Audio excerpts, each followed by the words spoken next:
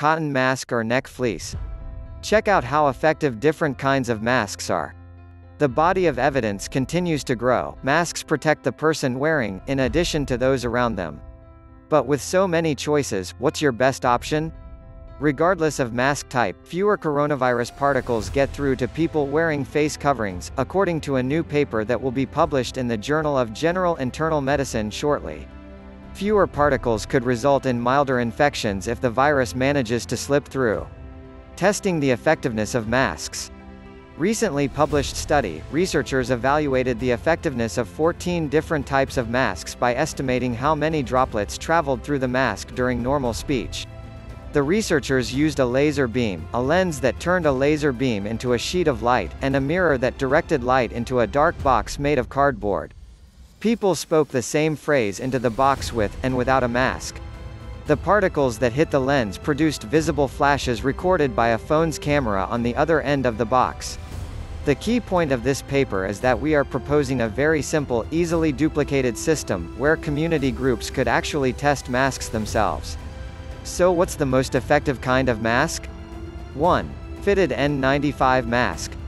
Medical N95 mask with no exhalation valve proved to be the most effective. However, the CDC asks the general public to not wear N95 respirators, which are limited in supply, so they can be reserved for healthcare workers and first responders. 2. 3-layer surgical mask. When study participants said the phrase, "Stay healthy, people," wearing a 3-layer surgical mask, only a tiny fraction of droplets got through. Surgical masks are single-use only and are made to protect the wearer's nose and mouth from contact with droplets, splashes and sprays that may contain germs. They also filter out large particles in the air. 3. Cotton polypropylene cotton mask. A mask made from 2 layers of cotton and 1 layer of synthetic material proved to be the most protective option aside from masks intended for medical professionals. Another recent study suggested that a homemade cloth face masks likely need 2 or 3 layers to be effective in preventing the spread of the corona. A single layer covering reduced the droplet spread from speaking, while the double layer covering was better in reducing droplets from coughing and sneezing, according to the researchers. 4. Polypropylene apron mask. This mask had 2 layers of polypropylene, a soft, easy-to-clean synthetic fabric. Polypropylene is one of the most popular materials for masks because viruses and bacteria can't live on the fabric for long. According to studies, polypropylene may be one of the best materials for a homemade mask. It has the electrostatic charge that traps incoming and outgoing particles. It loses its electrostatic charge when washed, but can be recharged by rubbing it with a plastic glove. 5. Swath. Researchers used a slightly damp washcloth in another experiment. Using high-speed video, they found that saying a simple phrase generated hundreds of droplets ranging from 20 to 500 micrometers. The washcloth blocked nearly all those droplets from the person's mouth. 6 to 7. 2-layer pleated style masks. When choosing the material, make sure the cotton is woven at a high density so there are no visible pores under light. It may be best to use multiple layers. I wouldn't put too much stock in the small differences that we saw between the different cotton masks. I would emphasize that fit is important. 8.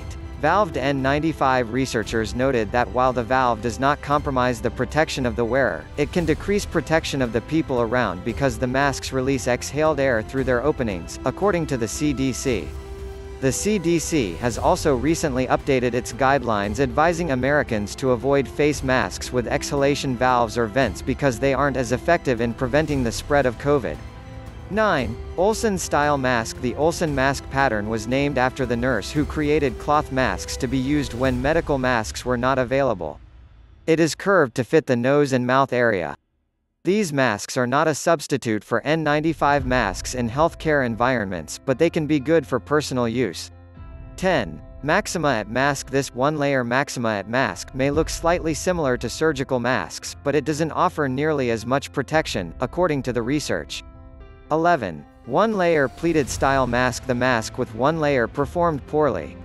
The World Health Organization recommends that fabric masks have 3 layers, an inner layer that absorbs, a middle layer, which can be inserted in the middle to act as a filter, and an outer layer made from a non-absorbent material like polyester. 12. Two-layer pleated style mask. It's important to make sure the mask is properly fitted and covers your nose and mouth. Studies suggest that 60% of users fail the fitting of surgical masks on first attempt. If the mask is loose, it allows for the significant leakage of air around the seal areas and can contribute to an exposure to aerosols. Having a mustache or beard can also make it challenging to properly fit the mask. 13. Knitted mask. For this one, researchers used a mask with a looser weave. Think of the fabric as being something more similar to a sock than similar to a bed sheet, which is more like what you have for the standard cotton, Warren said. Larger pores in the masks may allow more particles to get in. Washing and drying the mask may further decrease its efficiency. 14. Bandana. Bandanas proved to be one of the least effective in the study published in June in the journal Physics of Fluids. Although a bandana can reduce the range of particles expelled during a cough, it scores lower than an uncovered cough at stopping the smallest aerosolized respiratory droplets. 15. Neck fleece. The neck fleece or gaiter beloved by runners ranked worse than no mask at all. It could be because the porous fabric may break the larger particles into smaller ones. Smaller particles remain in the air longer than large droplets. However, the results can't be generalized. The outcome for the gaiter was worse because some of the most comfortable masks are usually thin and those don't do a good job of blocking particle. If you hold it up the single layer to a light, stretched the way it would be when worn, you can see light through it, Warren said. And my feeling is that if that's the case, it's not doing a very good job protecting the people around. Click the video on the screen right now.